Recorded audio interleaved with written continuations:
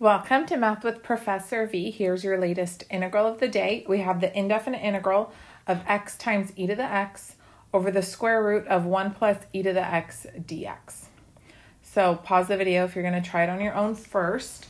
I'm going to jump right in and make a substitution. I'm going to let t equal the square root of 1 plus e to the x.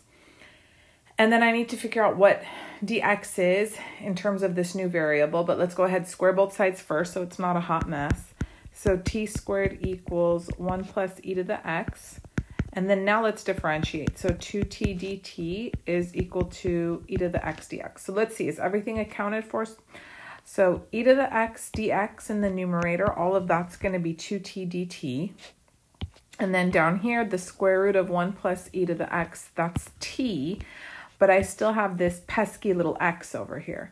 So what to do? We're just going to come back right to this line, and we're going to solve for x in terms of t. So I'm going to subtract 1. That way e to the x equals t squared minus 1. And then taking the natural log of both sides, we get x equals natural log t squared minus 1. So now we're going to have a natural log in our integral. Interesting. Okay. So up top, that x is now natural log t squared minus 1. E to the x dx is 2t dt. And then in the denominator, square root of 1 plus e to the x is t. Oh, this looks lovely. Those t's cancel out immediately. And then now let me take the 2 outside the integral.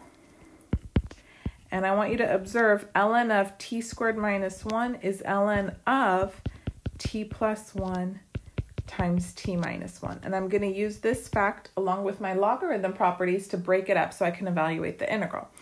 So remember, when the argument of our logarithm is a product, we could break it up into the sum of 2 logarithms. So we have 2 integral natural log t plus 1 plus natural log t minus 1 dt. Now from here, you could break off and do integration by parts twice, once for each of the logarithms. But I want you to just observe a pattern and maybe bypass all of that to save yourself some time. So if you'll recall, how do we evaluate antiderivative of natural log of x dx? Well, it's done by parts. We let u be natural log of x, and then dv is just the differential dx. So du would be 1 over x dx, and then v would be, very good, x. And then what we're left with is x ln of x minus integral. Product of v du just gives me 1 dx. So then this is just x natural log of x minus x plus c. And if I'm being honest, some of my students just memorize this because it comes up so often, and they don't want to fuss with having to do integration by parts every single time. So here's the thing I want you to observe.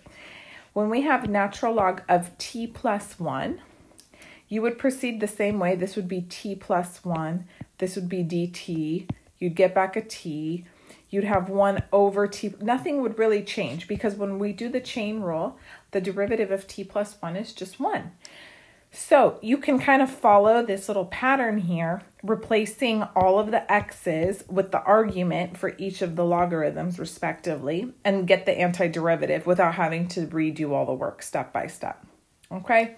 If that makes no sense, then just do it off to the side for both of them. But I think that most of you who watch these videos are pretty confident and advanced in your integration techniques. So let's just jump to the final step of taking antiderivatives for the problem, and then it's just a cleanup game from here on out. So we've got the 2 sitting out there still, and then now I'm going to have t plus 1 ln t plus 1 minus t plus 1. Got it? Yes. Okay. T plus 1 ln t plus 1 minus, per parentheses, t plus 1 plus, and then same thing, it's just all the arguments are now t minus 1. So then we have t minus 1 ln t minus 1 minus the quantity t minus 1 plus c. Okay, now we just have a lot of cleaning up to do. So I'm going to distribute t plus 1 here, distribute t minus 1, and distribute the negatives. the final answer will clean up quite nicely. I'm going to keep the 2 out there for now.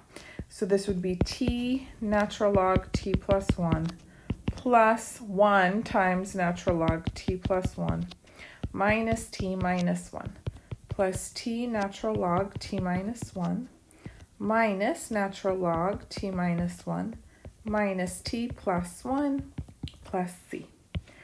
All right, please observe the 1's cancel. Woohoo! What else can we do? Well, both of these natural logs have a t in front of them. I can factor the t out, and then I can write it as natural log of t plus 1 plus natural log t minus 1. Do you feel a log property coming soon? Yes, I do too. You know what? Those shouldn't be brackets. That looks peculiar. Let's go back to parentheses land. Okay. Also observe these 2 guys. I can just write them as the quotient of a single logarithm. So I'll have plus natural log t plus 1 over t minus 1. And then who was unaccounted for? Just the little minus t and another minus t. So minus 2t and then plus c. Good? Okay. Now from here, you betcha, we're going to combine these as well into a single logarithm, multiply the argument. So then we've got 2t times natural log t squared minus 1 plus natural log t plus 1 over t minus 1 minus 2t plus c. And then now we need to go back to the original variable, which was t. So recall our substitution was that t was the square root of 1 plus e to the x, and then that means t squared is just 1 plus e to the x. So here we go. This is going to be 2 times square root 1 plus e to the x. Natural log of t squared is 1 plus e to the x, and then we have minus 1 plus natural log square root 1 plus e to the x plus 1 over square root 1 plus e to the x minus 1 plus 2 square root 1 plus e to the x plus c. Okay, do you see? We can clean up quite a bit more. The 1's cancel. Then you just have natural log of e to the x, which is x. Ooh, so 2x times the square root of 1 plus e to the x. Let me put this guy in the front with him, because notice I can factor out 1 plus e to the square root of 1 plus e to the x, should I choose? Or you could leave it like this. And then ln of the rest. Okay, so pretty much now it's as cleaned up as can be. I was debating, should I, rationalize the denominator in the logarithm? Could I play around with the exponents? I don't know if it's going to really clean it up much. Someone try it and tell me if it was satisfying or not. And then I think we're pretty much done. What else would you like to do? We could certainly factor out this square root of 1 plus e to the x, and then maybe just distribute that 2 that's outside. So what would it look like? I would just have it be, you know what? Oh my God, have you been yelling at me? That minus somehow became a plus. What in the world? Heavens to Betsy. Okay, so you could write this as 2 times x minus 2 times the square root of 1 plus e to the x. And then, let's distribute the 2 to the last term as well. Plus 2 natural log square root 1 plus e to the x plus 1 over square root 1 plus e to the x minus 1 plus c. That's good. I like it. Voila. Okay. Comment down below if you cleaned up more. How did you solve it? Did you do something different? I suppose you could just go for by parts right away as well, right? Without making the substitution. That should certainly work. Anyways, don't forget to give the video a thumbs up. Subscribe if you haven't already. You can follow me on Instagram and TikTok, Math with Professor V. And if you need to review any integration techniques or prep for your calculus or other math classes, differential equations, trig, pre-calc, stats, I have full-length video lectures organized into playlists on my YouTube channel, there to help you. And I will be back sooner than later. Bye.